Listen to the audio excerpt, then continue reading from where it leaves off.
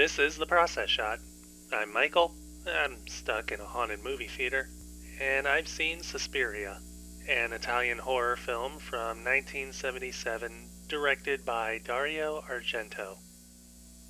It follows the unfortunate events that occur as Susie Bannon, an American dance student, attends the prestigious Tanz Dance Academy in Germany, beginning with the death of another student fleeing the school. As other mysterious happenings continue, from footsteps in the night to further deaths and disappearances, Susie must work quickly to discover the truth about the school and the kind of people who are running things, lest she herself become a victim. The plotting of the film is paced out pretty well, appropriate for the horror genre, with a good build-up of the overarching mystery. Surprisingly, it's more calm than one might expect, with more attention on that mystery and the suspense of the story, which is not as appropriate for the genre. I do think that the actual story is a bit weak, seemingly made more to justify the various death scenes. Plus, with how well those scenes of murder are presented, I do wish that there were a bit more time given to the greater horror aspect, or at least the actual murder scenes.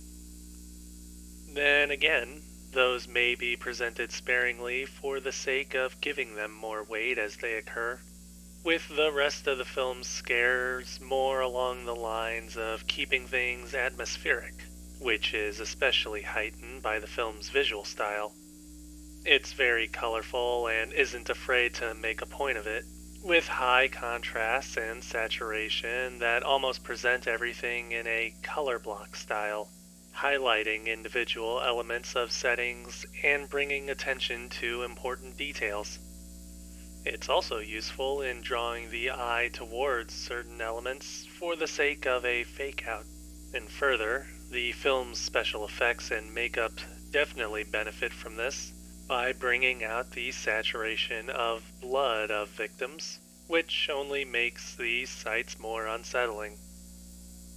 Cinematography also helps build suspense and hide surprises in more traditional manners, from simply keeping information out of view until necessary, to using wide shots to emphasize the emptiness around a character before something strikes. It helps to bring the viewer into the world of Suspiria, and more importantly, into the point of view of its characters, which again makes the horror elements that much more effective. This is emphasized by the sound mixing as well, which makes use of a beautiful synth soundtrack to further add mystery and strangeness into this environment, which is new to both Susie and the audience. The integration of the music and its overall mixing is also important to this idea of immersion, with the score coming in and out at times depending upon events within the film, making it feel like something within the world itself. The overall desire to bring the audience into the film's universe seems to be the main goal, and once the movie brings them in, it hits them with as much horror as the characters themselves face. At the end of the day, while it's a bit lacking in story and character development, Suspiria is still an entertaining ride thanks to its creativity and unique visual style.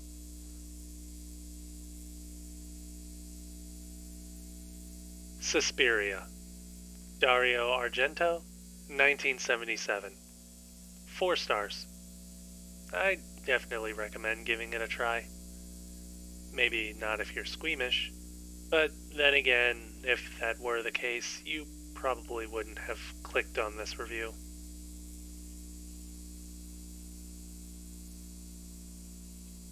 Speaking of which, that's it for this review.